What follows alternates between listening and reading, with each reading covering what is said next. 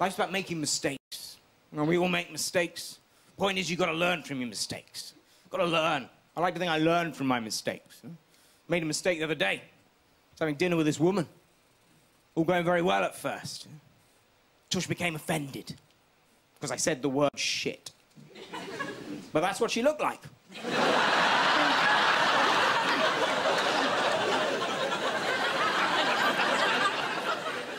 But I don't like dates, that's the point. I do not like dates. Anyone here on a date? Do you guys go on dates? Probably not. That man's wearing a baseball cap. He probably just fumbles in a bus stop.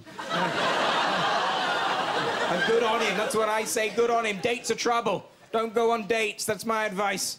They're hard work, they're a minefield. I hate dates. You know, I can still remember the first time I went on a date. Everyone said dress to kill, so I wore a balaclava.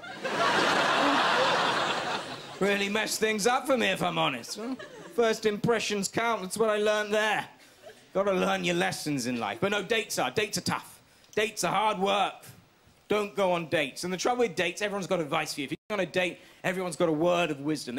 They always want to tell you what you should and shouldn't do, and it's always rubbish. Always nonsense. You know, I was told you should always take a girl somewhere expensive. But I've discovered women don't even like petrol stations. Don't bother.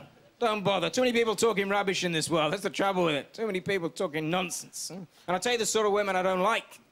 Don't like binge drinkers. Don't want to offend anyone, but I do not like binge drinkers. I was in this bar not long ago. This drunk woman came up to me. She said, I'm off my face. I said, I don't blame you. It's horrible.